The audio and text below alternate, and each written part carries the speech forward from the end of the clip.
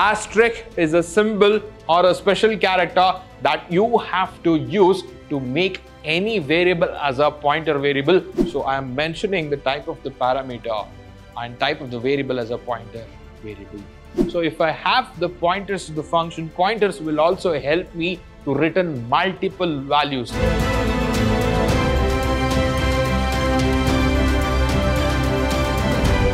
Hello everyone, I welcome all of you to the very interesting session on pointers. Yes, in the last class, I have introduced all of you to the concept of pointers, and I have also shown you how exactly the assignment of the address will happen to a variable with the simulation. So guys, let's start the session without wasting much of your time. Then what do I have in this session? Yes, before I go to that concept, let me give you a simple recap on what I have discussed on a previous session, and then I will show you what is that I'm going to discuss in this session. Right. So guys, in the last session, we have discussed what exactly the pointer is all about. When it comes to the concept of pointer, you need to remember pointer is a variable. Pointer is a variable which holds the address of another variable. That's the most important point that you need to remember. So fine, I understood the concept of pointers. So how exactly I will be storing the address to a variable? The first point that you need to remember, I will be using a symbol called ampersand. Say for example, if I write ampersand A, so for example, I have written B here. So I have the variable B and B is holding the address of A. So can I write like this? Is it a valid statement? If you ask me, yes, of course, it is a valid statement unless this B is a pointer variable. That's what you need to keep it in your mind before we understand all this topic. So guys, this is what I have shown you with the simulation in my previous session, and I want all of you to please go back to that and check what exactly we have done. So fine, what exactly that I have here with me in this session, I will be discussing how do I declare the pointer variable. That's going to be the first one, and also I will discuss about the pointer expression. Along with that, I will also discuss the points with respect to the pointers and functions. Right. So guys, let's start the session. So here I have some of the points which will help me access the address of a variable first.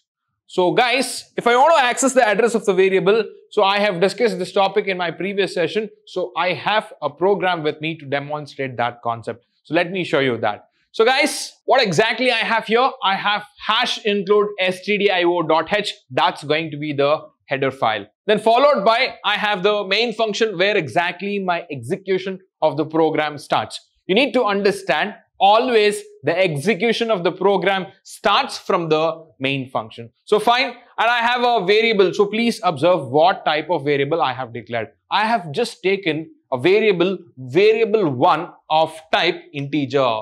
So is it a normal variable? Yes, of course, it's a normal variable. That's what you need to notice it here.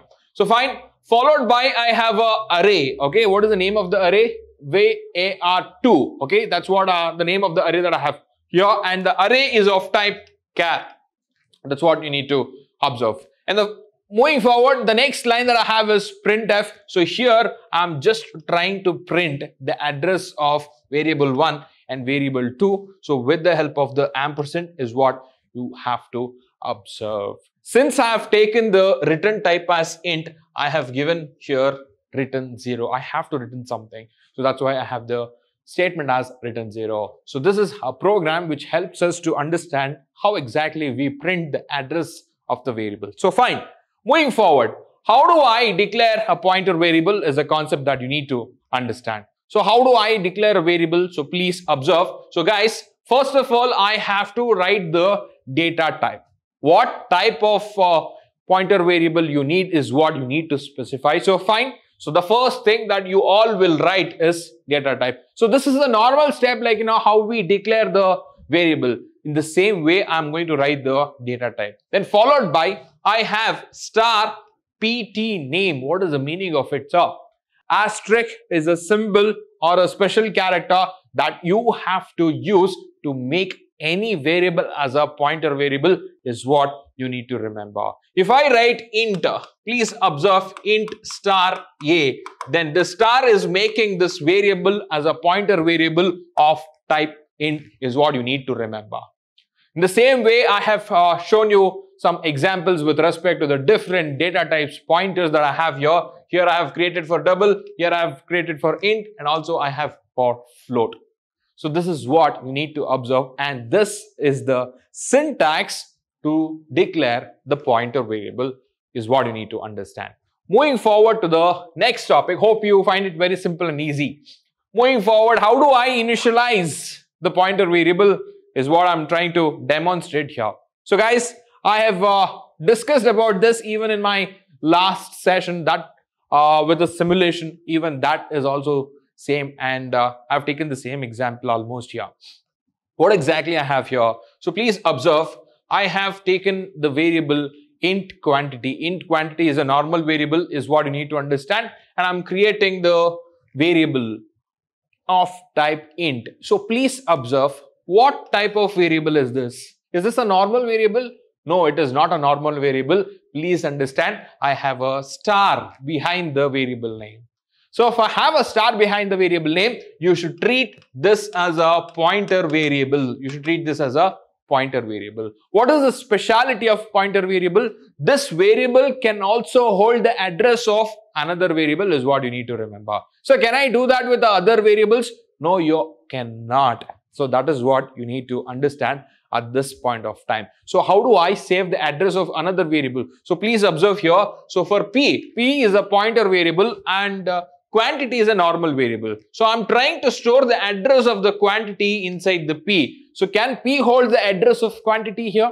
Yes, of course it can hold the address of the quantity, because P is a pointer variable is what you need to understand. So this is how I will be initializing the pointer variable is what you need to understand.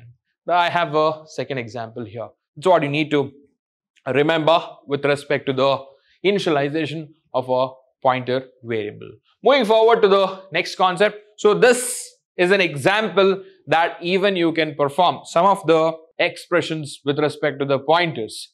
And you need to remember some of the simple rules before you perform the expression or before you perform some operations with respect to the pointers. Sir, can I perform addition with pointer to pointer variable?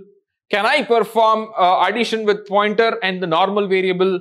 Can I perform the multiplication with the pointer and the normal variable? Can I perform the multiplication with pointer to pointer variable? A lot of questions I have to all of you. I want all of you to think. I will be answering that questions in my coming sessions. Guys, remember, can I perform the addition with a pointer? Say for example, I have a pointer variable. So int P is a pointer variable. Alright. So can I perform P plus Q? Imagine Q is a normal variable. Okay. Q is a normal variable and I have G. Alright. So G and Q is a normal variable. So observe, can I perform this operation? That's my question. And imagine I have one more variable, that is a pointer variable. So can I perform P plus K? Can I perform the addition between two pointer variables?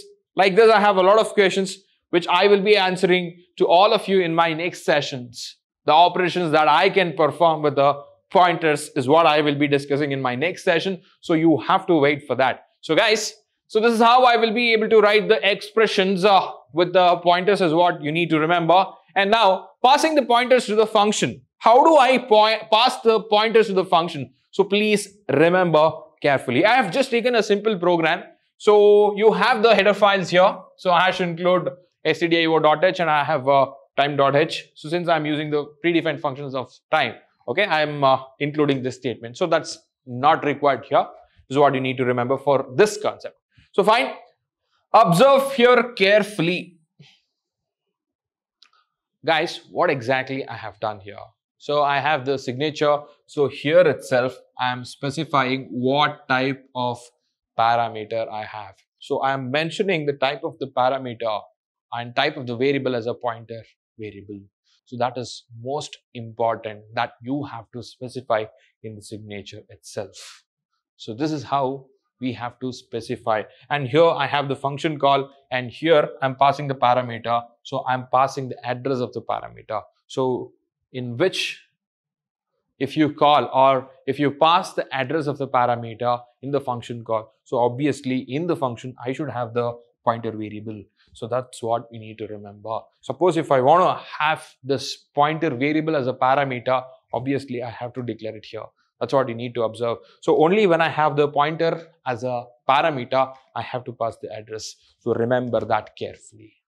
So this is what I will call it as a call by reference, which I will be speaking in detail in my coming session. So please make a note on that. So function call by reference, you are sending the reference, you're sending the address. So that's what I would like to tell you at this point of time. So this is what I will call it as a call by reference. You're calling with the help of the reference. Reference is what I will call it as a address. So if I want to pass the parameter as a address, so here in the formal parameters, so guys, I should have the pointer variable to accept that values, is what you need to remember. Sir, why should I have the pointer variable? So if you ask me, which variable has got the capacity to store the address of the another variable? Obviously pointer, right? So that's why I have the pointer here. If I pass the address, so the only capacity I have to store the address is for pointer. That's why I have the pointer. That is what you need to keep it in your mind now, right? So moving forward to the next topic. So this is going to be the last topic for the day. Guys, why do I have the pointers to the function? What is the one more advantage that I have? So if I have the pointers to the function, pointers will also help me to return multiple values. That is one of the advantage that we have, and I have discussed in the advantages section. Yes, we all know that, but it is not a good practice to send the address of the local variable to the outside of this function. That is one of the important points that you need to remember. I repeat my statement to all of you. Please listen to me carefully. I have the variables which is declared inside the function, and I call that as a local variables. If I'm using the function, I will be able to return the values. Multiple values is what you need to make a note if I'm using the pointers. If I'm returning the value out of this function, okay, so it is not a good practice to return the values outside this function. So for that, to avoid such problems, I will be declaring that local variables under the static scope is what we need to remember at this point of time. So guys, by saying this, I have come to an end of this session. In the next class, I will be discussing the different types of, in a different way, how do I call the functions with the help of pointers, and the pointer arrays is what I will be discussing along with the expressions. So till then, take care. Bye-bye.